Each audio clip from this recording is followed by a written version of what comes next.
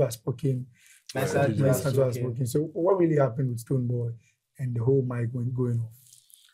I think the mic going off is something which is even, I mean, of a myth to the sound people. I've heard Mr. Kwachi speak about that, and from his perspective, he was even using maybe the sound guys at the backstage will put off the mic at a point, because some too were saying that at a point where that confusion ensued, those talks, because there were a lot of mics on stage, those talks were going into the mic, and they didn't want the ravers to hear what was going on stage. That's why maybe the mics were off at that point in order not to transmit those, I mean, petty squabbles on stage. And basically, it was like DJ Sarkodie, when I spoke to him, he told me after Stonebwoy was out to this, that was the original plan, but they got that plan altered.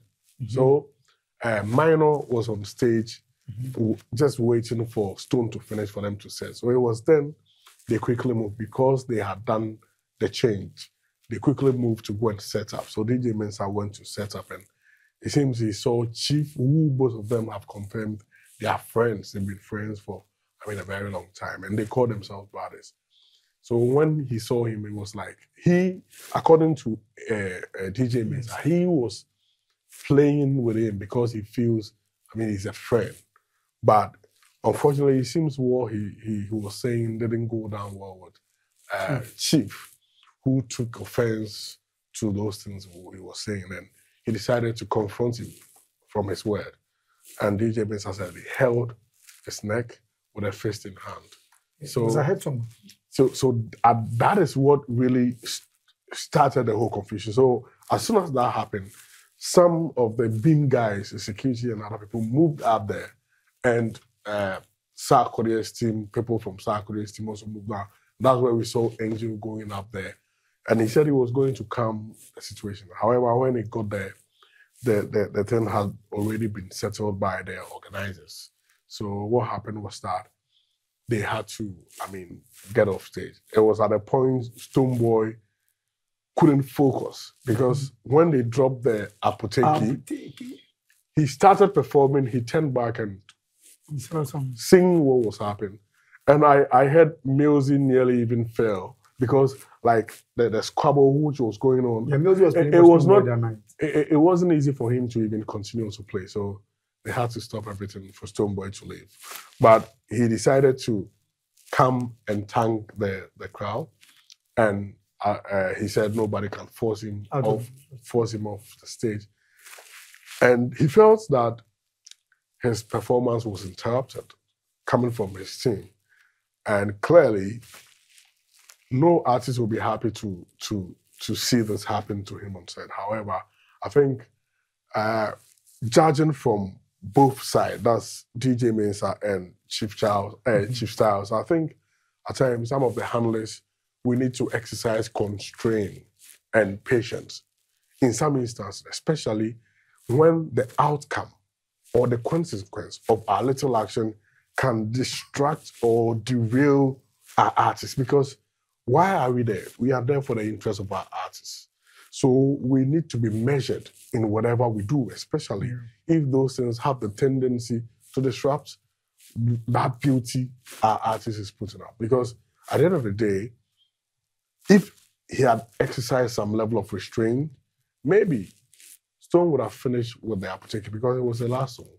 And all of these things wouldn't have happened. You understand?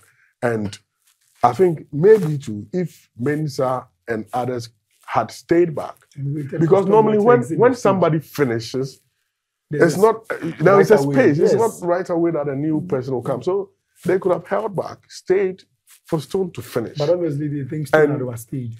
For Stone to finish, for them to go. And that point, Chief was saying it was when he got onto stage, that's where they told him the earlier time given had been adjusted.